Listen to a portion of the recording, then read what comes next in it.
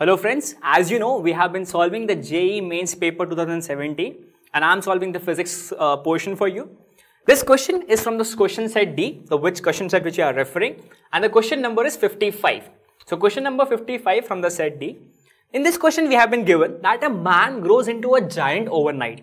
रातों रात एक इंसान है जो एक giant में convert हो जाता है such that उसकी जो एक linear dimension है वो 9 times increase हो जाती है.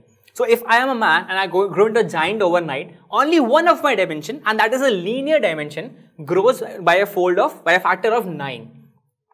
मुझे ये कहा गया है कि throughout this process in which I convert into a giant, the density of this process the density of me, that is myself, would remain constant.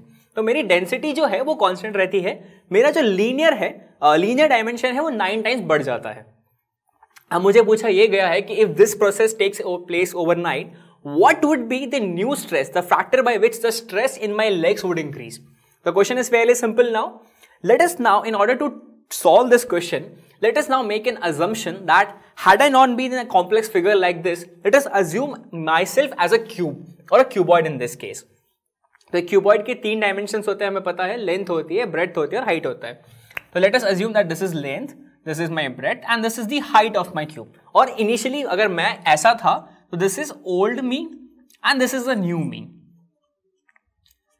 Overnight what happens is I grow into a giant. So one of my linear dimension, assuming in this case, grows by a factor of 9. Other things remains constant.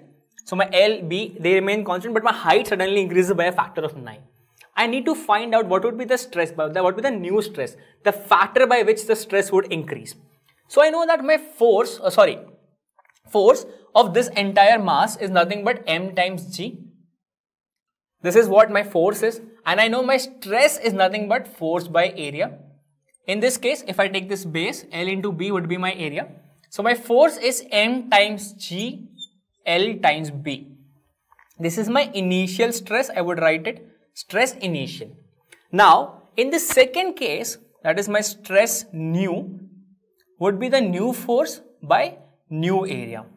Given that only one of my dimensions, in this case the height only increases, the area on which the entire stress is being focused would remain the same.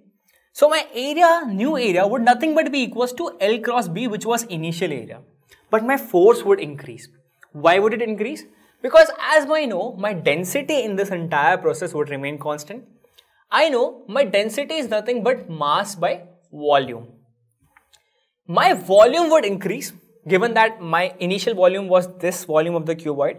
New volume would be this volume of the cuboid, which is clearly the 9 times the initial volume. Because my height has increased, my volume would increase and it will also increase by a factor of 9. So my density, in order to that remain constant, my mass must also increase. And how much should it increase? It should increase by a factor of 9. In that case only, let's say my new mass is 9m and my new volume is 9v. My 9 gets cancelled and my density remains same. So density has to be constant, mass must increase by a factor of 9 as my volume has increased by a factor of 9. So now when I write m times g, my new m, which is m dash times g, in this case would be 9 times m into g by L into B. So if I take the factor of S new by S initial, that is the factor by which the stress in my legs has increased, it would clearly be equals to 9. So if I grow into a giant overnight, my stress in my legs would increase by a factor of 9 and that would be very painful.